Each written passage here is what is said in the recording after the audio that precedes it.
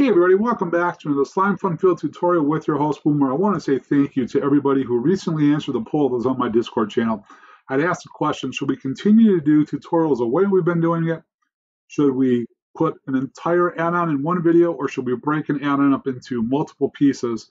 And about 95% of you said, let's do a whole add-on, but break it up into multiple pieces. So that's what we're starting with. Today, we're going to start with LiteXpansion. We want to dive right in. First thing we're going to talk about today is the glass cutter. Now, glass cutter does need to be powered, and for every block of glass you break, you're going to use half a joule. So we can just come right in here.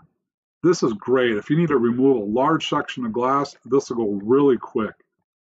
Very nice. Now, it does say left click is quickly, right click is slowly. Honestly, I'm not seeing much of a difference at all. Maybe there is a very tiny difference, but I haven't noticed it yet. All right, let's talk about the next one, the mining drill. The mining drill is designed to break stone and its variants. Now, we're going to see which types of stone. I don't believe it's going to break a number of the 117 or the 118 stone variants, but that the diamond drill will.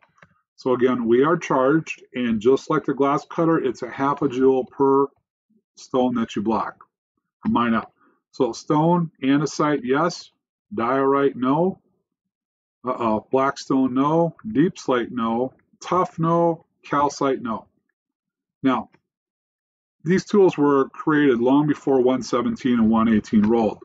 So that may or may not be why they're not included. And again, not all those are technically considered stone variants. Let's look at a diamond drill. It must also be charged. But we'll just give that a quick charge. Now, it's going to be 1.5 joule per block regardless of what the block is. So if you're doing a ton of mining and it's stone stuff, you're going to want to be on the mining drill. If you're with obsidian, which we should actually probably put some down here, right? Let's put down some obsidian just when we get to the end here so we know for sure. The diamond drill is mainly meant for those harder blocks or the ones that the mining drill can't break. So again, we can do through stone, andesite, diorite, blackstone, deep slate, tough, calcite, and obsidian. So it cleared through all of those, so that's great to know. So if you are looking to mine and the newer blocks or the tougher blocks quickly, the diamond drill is your tool. Let's move on to the Nano Blade. Now we're going to grab a second one here. The Nano Blade is LiteXpansion sword. Now, we have been able to confirm that you can not only enchant it, but it actually does give additional power to the user. And here's how we can tell. We're going to use the Slimefun Warfare dummy. And let me make sure this one's charged. All right, so if I normally hit it just like this, it's not on. I didn't turn the blade on. It's a diamond sword. It gave me 7 half hearts of damage. We turn it on. Now it's 14, so just by powering it makes it twice as strong as a normal vanilla diamond sword. Now if we switch over to the Nano Blade, that does have sharpness 5 on it, we're up to 17 half hearts of damage. Now if I turn it off, only 3. Isn't that weird? I have sharpness 5 on here, but it's yielding less damage with sharpness 5 than the Nano Blade by itself turned off. So that might be something that needs to be looked into. But we do know when it's powered on, we're gaining an extra 3 half hearts because of the sharpness 5. All right, let's look at the electric chest plate. Okay, we can confirm that you can also enchant it, and protection will yield a lower rate of power loss. So just for time saving, we're going to enchant this with protection 4. Why did I use Slimefun? Okay. So now what we're going to do with this one, we've got to charge both, right? Yeah, let's get them charged. Okay, we're going to put the regular one on. Let's make it night. And let's summon in a skeleton. Whoops. Time set 14,000. All right, let's see what happens here. Okay, so we took about 77 joule loss on there. It was like, or 67, excuse me. So you can see the skeleton is doing some damage to the chest plate. It's removing its power. Yeah, about 77 per hit.